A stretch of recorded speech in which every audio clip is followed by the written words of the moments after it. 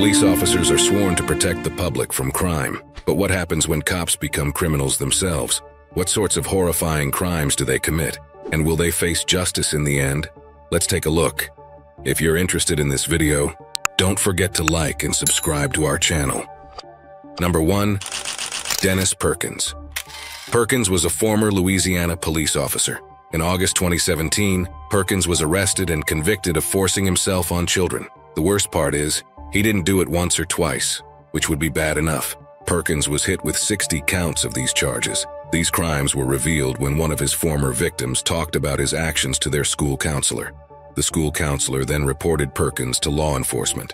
At the trial, many of his victims testified against him. There was also evidence presented, including disgusting text messages and photos taken from his phone. But despite all the evidence presented in court, Perkins continually denied that he was guilty. The allegations were part of a conspiracy against me. The victims have been coached to lie. The judge and jury were not convinced, of course. After discussing the case, they placed a very harsh sentence on Perkins: 100 years in prison with no possibility of release. After all, Perkins' case was a significant one, attracting national attention and scrutiny. Further investigation revealed that he had previously been employed by multiple law agencies across America, despite a string of accusations and complaints filed against him. This includes the Livingston Parish Sheriff's Office, the Baton Rouge Police Department, and the Louisiana Attorney General's Office. How was he allowed to continue despite these accusations? Nobody knows for sure, but it led to widespread criticism from the public. Shortly after his trial began, his wife, Cynthia Perkins, was also arrested, intimidating one of her husband's victims and bribing them to withdraw their testimony. She pleaded guilty to this and was sentenced to 41 years in prison. Number 2. Michael Valva. Valva was a New York City cop convicted of 2 ND-degree murder. And not just any murder, but the death of his son, Thomas Valva. For killing his son, he received a sentence of 40 years to life in prison. The story began on January 17, 2020. Michael was at home with his sons at the time when he called emergency services to report that Thomas had fallen and was not breathing. The ambulance rushed Thomas to the hospital, but unfortunately he was pronounced dead there. A standard autopsy was performed, which revealed something disturbing. It wasn't the fall or being unable to breathe that killed Thomas. Instead, he died of hypothermia. Because of this, Thomas's death was ruled a homicide. The investigation uncovered horrific abuse by Michael and his fiancée Angelina Polina against Michael's sons. Thomas and his older brother Anthony had been forced to sleep in an unheated garage, where temperatures were as low as -17 degrees Celsius. This was supposedly a punishment for them wetting the bed. Michael had a history of mistreating his kids. His ex-wife Justina had made multiple reports against him to Child Protection Services. But despite these reports, Michael was able to retain custody of their kids. In court, more evidence was presented that strengthened the case against Michael Valva. This includes audio recordings of Valva and Angelina mocking Thomas as he was dying. In the recordings, Valva said he didn't care if Thomas lived or died. Ultimately, the court found him guilty on March 25, 2021. His crimes were 2 N-degree murder and endangering the welfare of a child. Angelina received the same sentence. Valva's actions sparked a lot of anger across his community. This case also led to numerous calls for reform in CPS and better child protection measures. Number 3. Daniel Holtzclaw. Holtzclaw, an Oklahoma City police officer, was convicted of misusing his authority on duty, especially around female suspects. This occurred during a period of 7 months. While patrolling a low-income neighborhood, Holtzclaw targeted vulnerable women. This includes women with criminal histories and standing warrants of arrest. He picked these women because they would be less likely to report his actions. Using his authority and the threat of arrest, Holtzclaw was able to coerce his victims into inappropriate acts. His crimes came to light when a woman reported his conduct at a traffic stop. The subsequent investigation uncovered Holtzclaw's consistent pattern of bad behavior. Following the first woman's testimony, 13 other women also came forward to report their stories. Each described similar experiences of being manipulated by him. Holtzclaw had misused body searches and pat-downs as a means of harassing them. Aside from that, Holtzclaw also made suggestive comments to women he was apprehending and demanded favors in exchange for leniency. But Holtzclaw was unrepentant. Even after the women testified against him in court, he insisted he wasn't guilty. Instead, he pinned the blame on the women, saying their evidence was fake and that they were working together against him. Regardless, the court still found him guilty. He was sentenced to 263 years in prison. Following his sentence, Holtzclaw was visibly upset during the sentencing and began to cry. But judging by the trauma he put his victims through, his punishment was only fair. The women were already vulnerable, struggling with poverty, addiction, and mental health issues. Holtzclaw's crimes made them suffer even more. Number 4. Wayne Jenkins. Wayne Jenkins was a former police officer and leader of the Gun Trace Task Force, GTTF, in Baltimore, Maryland. This unit was formed to investigate violent crimes and illegal firearms trafficking, but unfortunately they became corrupt and started committing the same crimes they were supposed to stop. For over 10 years, Jenkins served as a police officer, but his career ended when he was implicated in a wide-ranging corruption scandal, along with other members of his task force. The investigation began in 2015, when the FBI received an anonymous tip that the GTTF members were acting improperly. These members were robbing people while on duty. Needless to say, the FBI launched an investigation. Jenkins and his team had been engaging in numerous illegal activities throughout their stint in the task force. This includes extortion, theft, drug dealing, and planting evidence. Jenkins used his position to orchestrate many of these activities. They would often take the money and drugs for themselves instead of turning the evidence in. Then the task force would sell those same drugs on the street, continuing the cycle of drug abuse.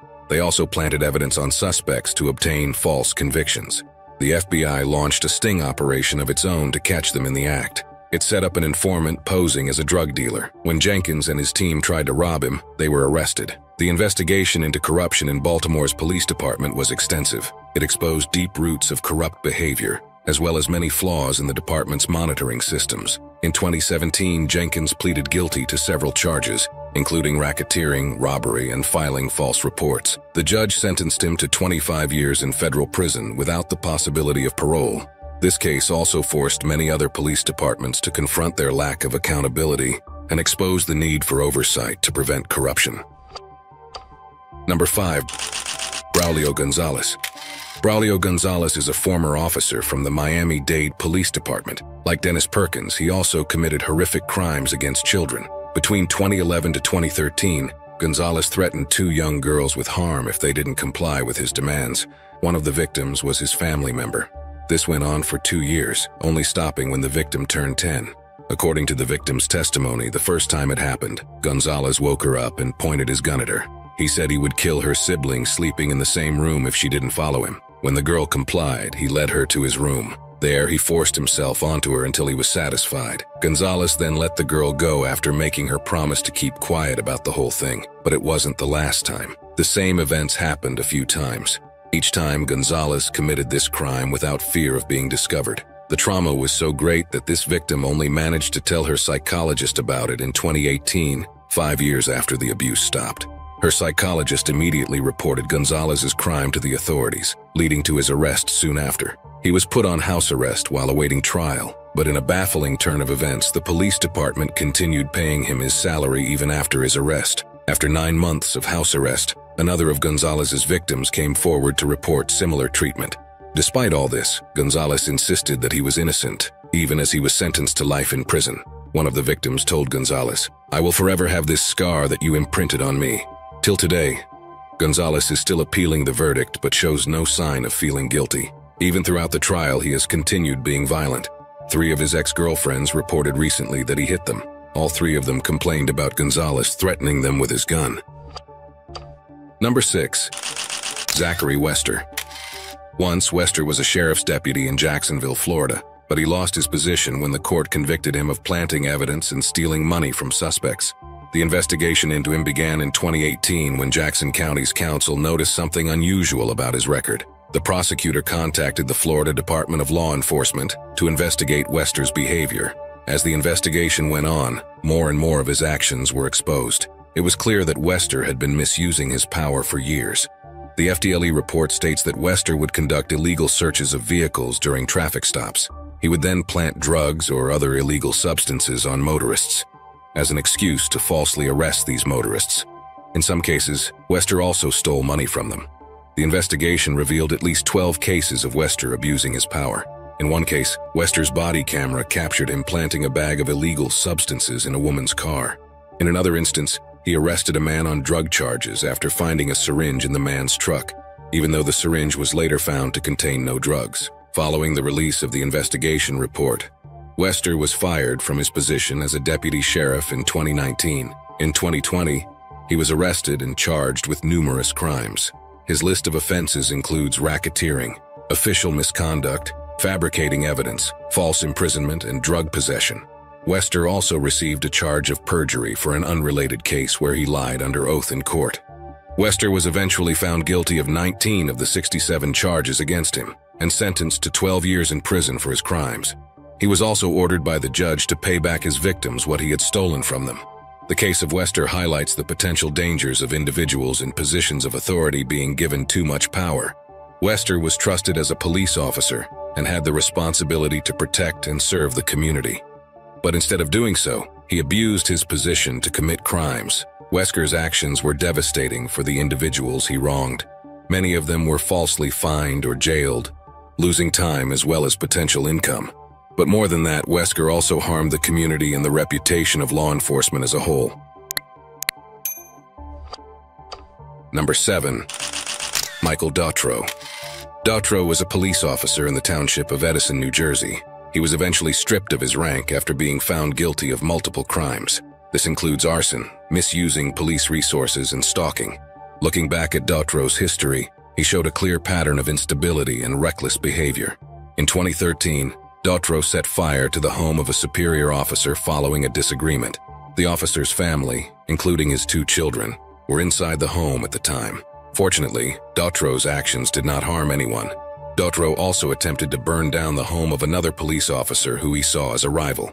He was also charged with misuse of police databases, while facing an unrelated lawsuit against him.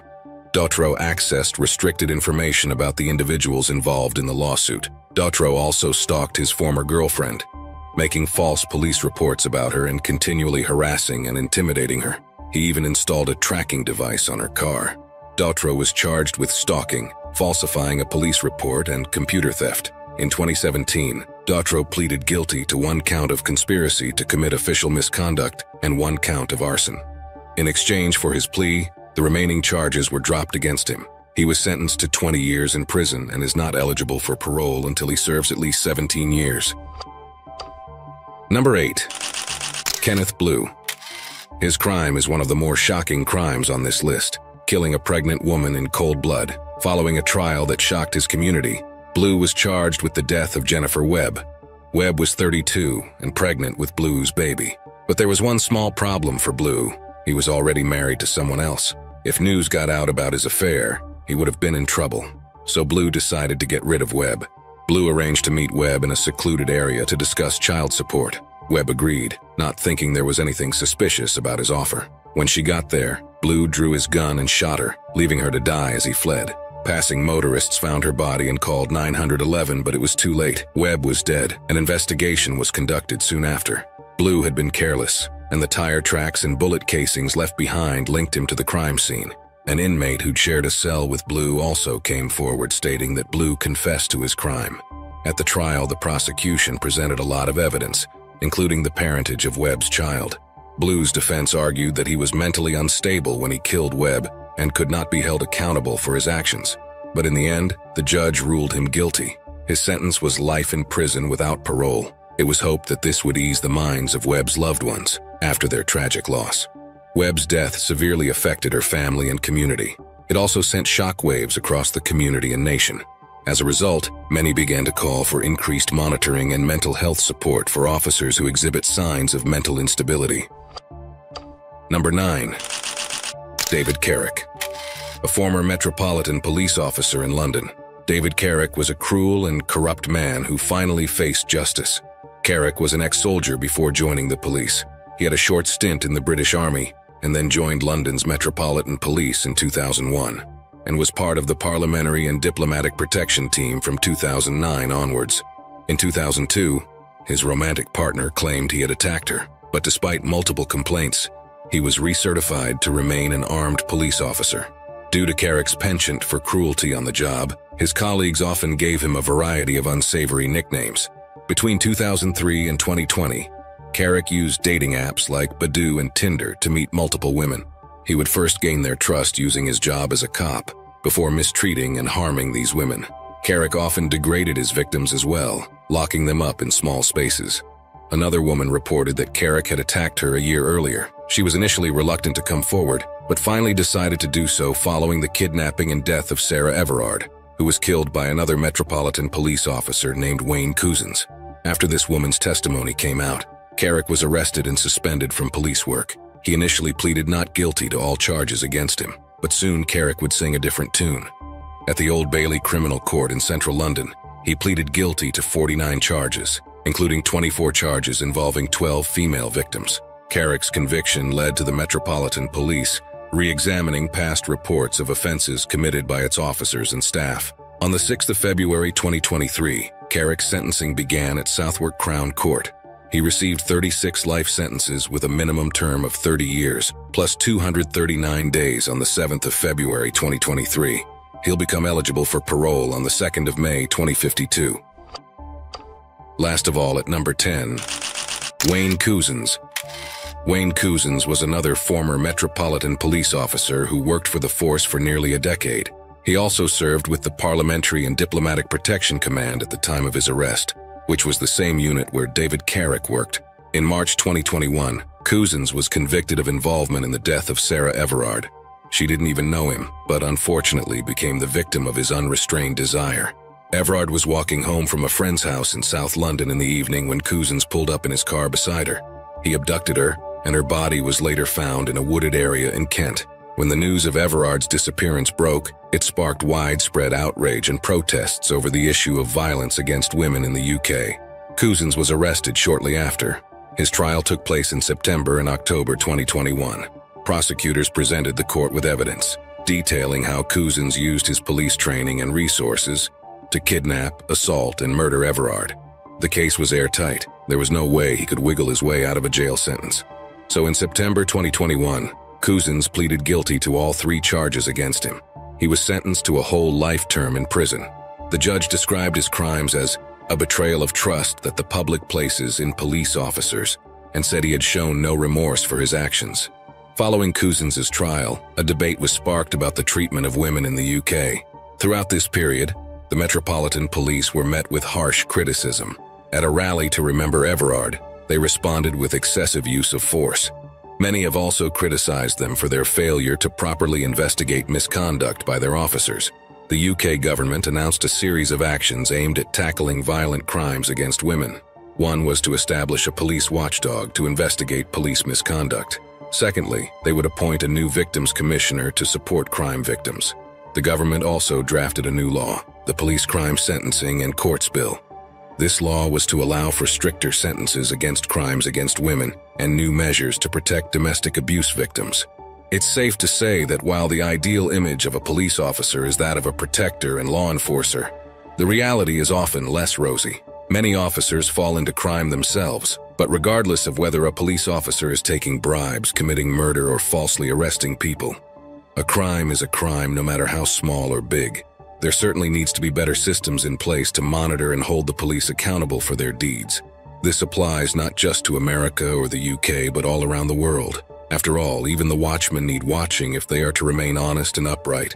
If the police are corrupt, the community will be even more so. Thanks for watching. Let us know what you thought in the comments down below, and don't forget to subscribe. In this day and age, qualified immunity remains one of the deadliest threats to U.S. citizens. There is no doubt, and as witnessed daily, that as long as police officers in our uncivilized nation are encouraged to murder without consequences, we can expect no improvements to our life expectancy. According to the United States National Academy of Sciences, and I quote, "Police in the United States kill far more people than do police in other advanced industrial democracies. To date, Colorado, New Mexico, and New York have repealed qualified immunity, and we remain hopeful that in the near future, serial killers with badges will be held accountable for the unreasonable execution of citizens."